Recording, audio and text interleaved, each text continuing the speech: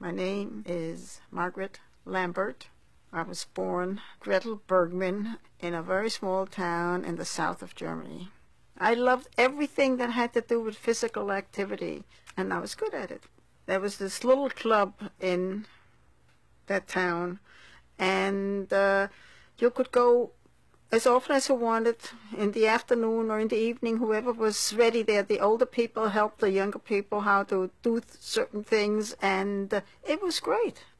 Due to my love for sports, most of my friends were non-Jewish, and that was never, never, never a problem until a certain time in my life.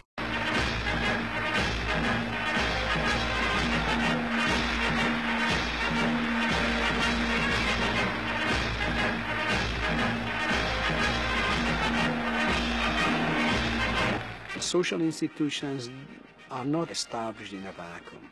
The Olympic Games, as majestic as they are part and parcel of systems that they are helping to create.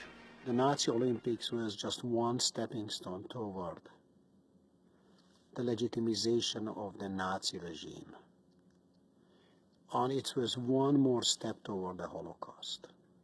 By 1935, Jews were excluded from all German sport associations. They were able to establish their own sport associations, but German sport clubs, gymnastic clubs excluded them. In the spring of 1933, it was just around my birthday, and it was not a very nice birthday present. I got a letter from my sports club. You are no longer welcome here because you're Jewish. Heil Hitler, and that was the end of that. There was no Jewish sports per se in the town. We tried to straighten out an old potato acre that somebody had given us, and we ran there, and I started a field handball. But after a while, everybody got tired of this, the same people every day. It was horrible. The Germans established an Olympic training camp in Ettlingen. They invited Jewish athletes. None of them were selected to the German team. The two athletes who were selected to the German team were half Jewish. Rudi Ball was perhaps the best hockey players in Germany, and the famous fencer, Helena Meyer, a beautiful, tall, statuesque, blonde woman who exemplified the Aryan idea of female beauty. The reason that these two half-Jewish athletes were selected was because the extraordinary American pressure to include at least one Jewish athlete. Indeed, we find that Gretel Bergmann, who was from Jewish ancestry, fully was robbed from the German team in spite of her very high level of performance. My candidacy for as an Olympic athlete was really all a sham. It was just something that the Germans did to fool the whole world. The Jewish-American response from the street level was staunchly against the participation in the Olympic Games.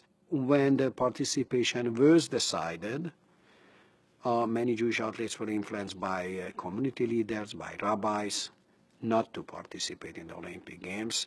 Some of them responded to this pressure, some of them decided to go.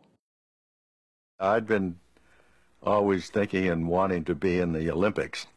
In 1936, in the Harvard-Yale track meet, Norman Connors and myself had won 6 gold medals between us. And there was quite a bit of publicity about whether we were going to the Olympics or whether we could qualify. I went to Temple Israel in Boston, and Rabbi Levy had seen the publicity, and I had great respect for Rabbi Levy, because prior to our meeting with him, although I had heard about the problems in Germany and what was going on, I didn't really have a detailed understanding of the problems there, and that meeting was really a shocker to both Connors and myself. I don't remember all the gory details that they went into.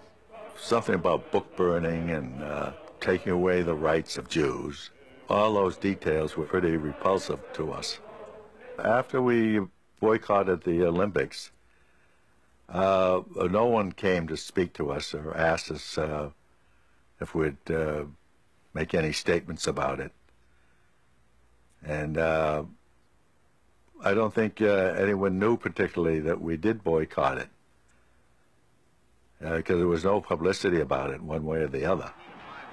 At the time of the Olympic Games, I was working at a summer camp as a counselor. I was thinking about how it had been running in those events, and I had a longing to have been in it. But as I look back on it, I don't remember having any terrible regrets for having made the decision. Never a second thought on it.